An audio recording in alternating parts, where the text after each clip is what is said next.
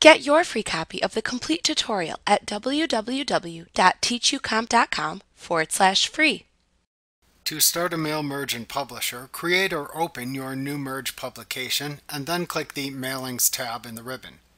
Click the Mail Merge drop-down button in the Start button group. From the button's drop-down menu, choose the Step-by-Step Mail Merge Wizard command. This leads you through the process of creating a mail merge publication step by step. This will open the Mail Merge task pane at the right side of the publication window. Here you read the information provided and answer the questions posed to you, and then click the Next hyperlink at the bottom of the pane to continue through the mail merge process until you are finished. In the first screen of the mail merge pane, you must create a recipient list. If you already have a list, like a Microsoft Office address list or an Excel spreadsheet that you want to use for the merge publication, then select the Use an Existing List option. If you choose this option, then you will need to select the data source from the Select Data Source dialog box that appears when you click the Next, Create or Connect to a Recipient List hyperlink.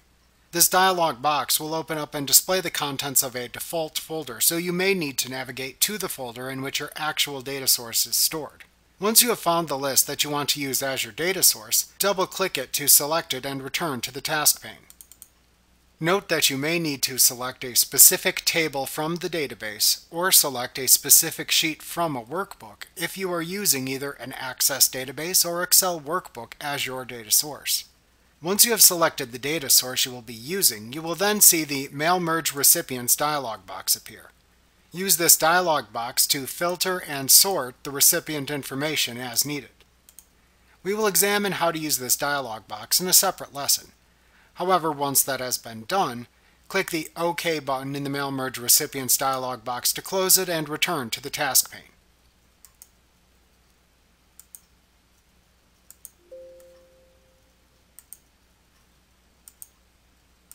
If you wanted to use information from an Outlook contacts folder versus using an existing list, then select the option button for Select from Outlook Contacts in the Create Recipient List section in the Mail Merge task pane, and then click the Next, Create or Connect to a Recipient List hyperlink.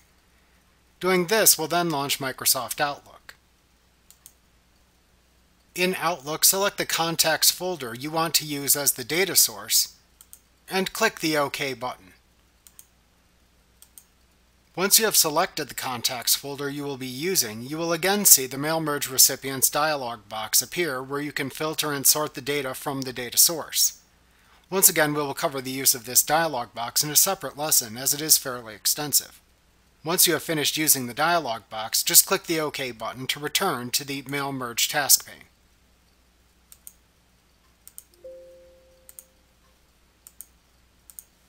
To create a new list of mail merge information to use, select the Type a New List option in the task pane and click the Next, Create or Connect to a Recipient List hyperlink. Publisher then prompts you to create a new list for the mail merge in the New Address List dialog box. We will cover how to create and edit a data source on the fly in a separate lesson. However, once you have created and saved the new list, the Mail Merge Recipients dialog box will appear. As mentioned before, we use this dialog box to filter and sort the data used by the mail merge publication. This will also be covered in a separate lesson. After you have finished sorting and filtering the data using that dialog box, then click the OK button to return to the task pane.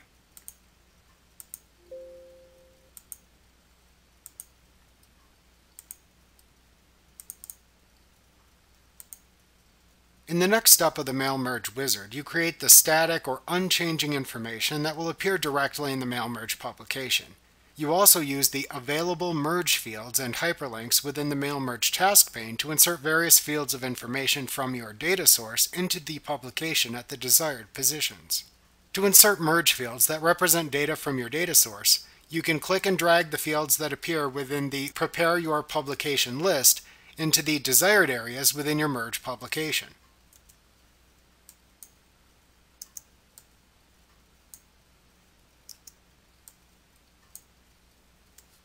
Also note that when you have a text box selected on screen, you can simply click on the desired merge field name shown within this list to add it to the next available line within the selected text box. Note that this will also apply to any text-containing shape as well as to text boxes. You can also click the hyperlinks in the More Items section of the task pane to insert other blocks of merge fields into your publication. If you have a data source that contains a picture field, you can click the Picture Field hyperlink in this section to open the Insert Picture Field dialog box. Here you can select the name of the field that contains the file names of the pictures you want to insert from the list shown, and then click the OK button to insert them into your merge publication. Note that if you simply need to insert some address information, click the Address Block hyperlink in the task pane to open the Insert Address Block dialog box. Here you can select what elements of the address to insert, and then click the OK button to insert the selected address elements. You could also click the Greeting Line hyperlink in the task pane to open the Insert Greeting Line dialog box. Here you can choose from several letter openings for your mail merge publication. Then click the OK button to return to the task pane. To preview the merge results, ensure that the Preview Results toggle button in the Preview Results button group in the ribbon is toggled on, and then just click the arrow buttons in the same button group.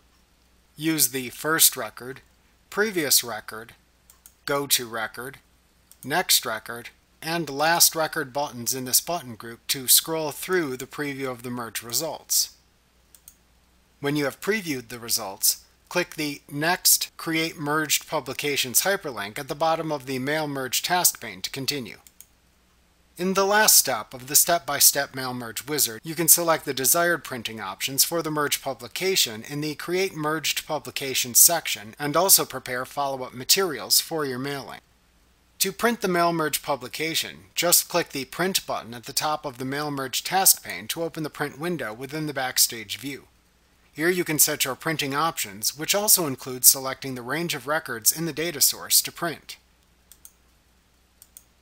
You will also see a print preview of the merge publication that you can review at the far right section of the Backstage view.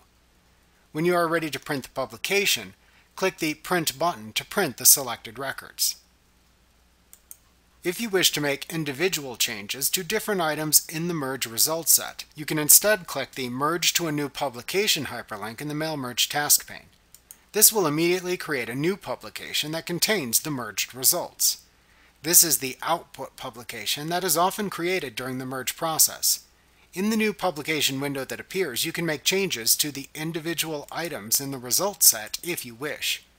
You can then print the new output publication along with any individual editing changes that you have made to complete the merge. You can also add the merged pages as separate output that you can attach to the end of an existing publication. To do this, click the Add to Existing Publication hyperlink in the Mail Merge pane. Doing this then opens the Open Publication window where you can select the existing publication to which you want to append the result set. In the Prepare to Follow Up on this Mailing section, you can click the Print Recipient List hyperlink to print a copy of the data source. This is very useful as a double check for mailings that you may send to ensure that the recipients received the mailing. Click the Save a Shortcut to Recipient List hyperlink to create and save a shortcut to the recipient list used for the mail merge. Click the Export Recipient List to a New File hyperlink to export the recipient list as a new data source file that you can use. When you have finished with your mail merge, close the Mail Merge task pane by clicking the X button in the upper right corner of the task pane. Like what you see? Pick up your free copy of the complete tutorial at www.teachucomp.com/free.